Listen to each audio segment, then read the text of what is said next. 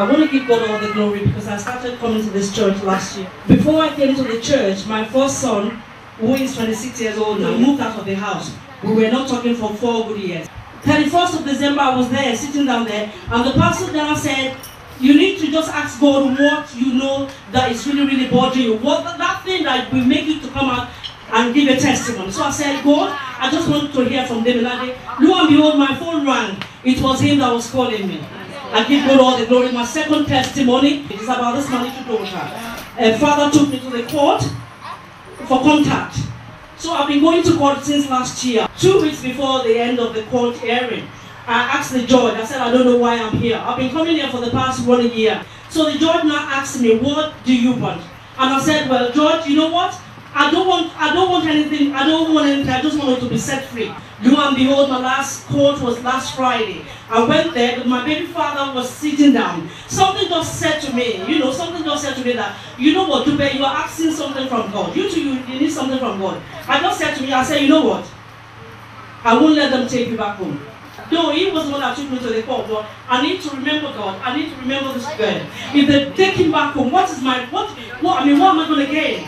So by the time they said to me, are you sure? Because in 10 minutes the immigration are coming in. I said, no, I don't want them to take him to court. He brought me here. I don't know why, but Apata Irapada. So we pay cut back. We will go down your passion.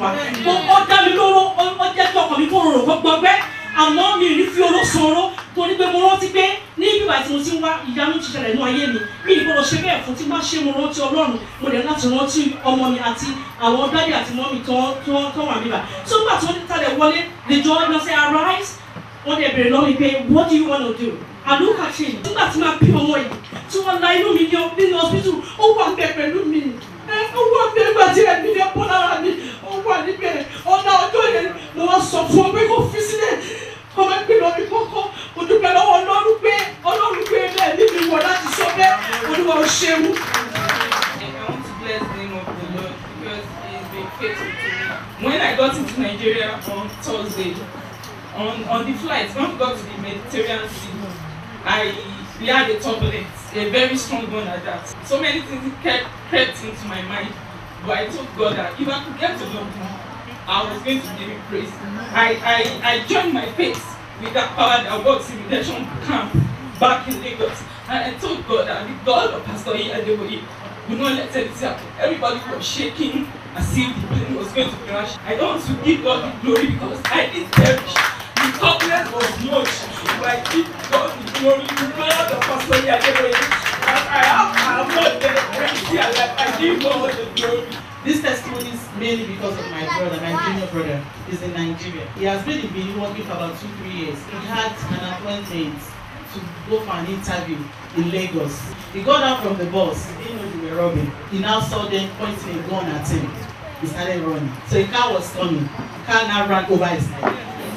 As they were about to attack him where the car had already injured him, they now heard the police coming. That's how they left him.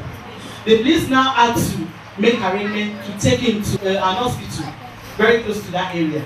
If not because my mom took him out of that place, he would have got his leg.